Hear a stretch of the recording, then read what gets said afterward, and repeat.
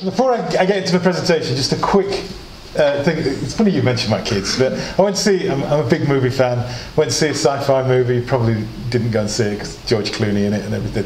And in there there's a young lady who there's a proper Rocky montage of her being told that the world's going to end. And she keeps sticking her hand up and going, but what do we do? But what do we do? I want to know what to do. I don't want to know the world's ending. I want to know what we do about it. And when we came out of the movie, my kids was like, well, you talk about that all the time, Dad. What's the answer? And so I'm going to do exactly the opposite of what somebody said. Oh, that was a great thing that you didn't specifically pick on one thing that could save the world. I'm going to pick on one thing that's going to save us. And this thing is a very, because I'm an educator, I'm going to have to go through the houses before I get to it. I'm not going to kill you with 1,000 tips. I'm going to focus on the issue, and you're going to go away and save the world because this is the right thing to do. So my name's John Grant, so senior lecturer here. I look at sustainable construction, new build and retrofit. And the issue is that there are millions, tens of millions of houses that need to be improved upon if we're going to get through the challenges that are going to face us over the next 20, 30 years. But please don't kill me. First of all, it's really not going to have any effect at all because this is the image that I have of me. I am low carbon man. There is nothing you can do to me. I'm going to change the world. Unfortunately, most of the people I know think of me as Chicken Little. I just constantly, you just count the seconds before I say, we're all going to die. You know, this is it, we're all done. Which is a truism. The reality is that humanity is moving across the face of this planet like a human tsunami. This is a real picture. This is not faked. This is Mexico City. And the effects of the way we're living is causing a great deal of pollution. Some of it's pretty obvious. Some of it isn't. It's invisible. But it is causing some changes. Some changes that could end up being catastrophic. Now we're getting the tail end of this at the moment.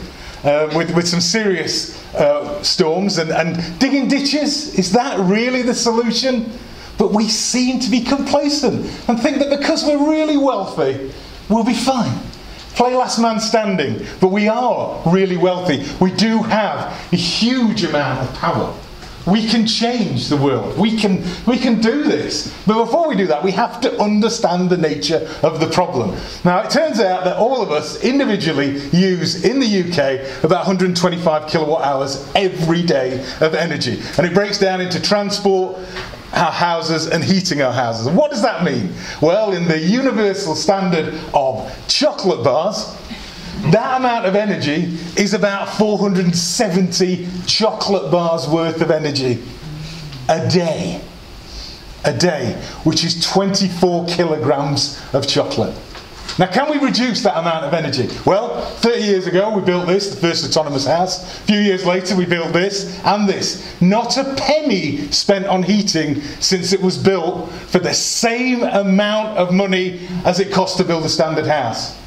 The big houses that Barratt have come up with a solution to volume building, and this is their solution. We can do it. We can build houses that don't need energy to heat. And in our homes, we've got a whole load of kit, vampires as I like to call them, that suck up our energy between 10 and 30%. We need to switch those off. You need to do some basic research how to improve the efficiency of your homes.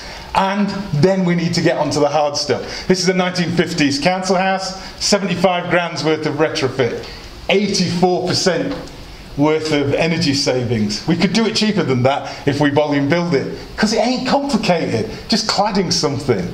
So if we take all of these things, kill the vampires, insulate our houses, choose where we go on holiday, do things right, improve the efficiency of our homes, we can drop our energy consumption to 1/3 of what it is. And then what can we do? Well, there's this enormous fusion generator in the sky. And globally, there is a huge amount of energy we can pull on. And this is the amount of the Sahara Desert that we need to cover to power the world. It ain't new tech. It's been around for more than 100 years. This is a solution that we just need to reach out and grab. North Africa isn't that far away. If we put ourselves into it, sort of a Manhattan project, Apollo project, a Man-Polo if you like, we can actually sort this. So, thank you very much. John.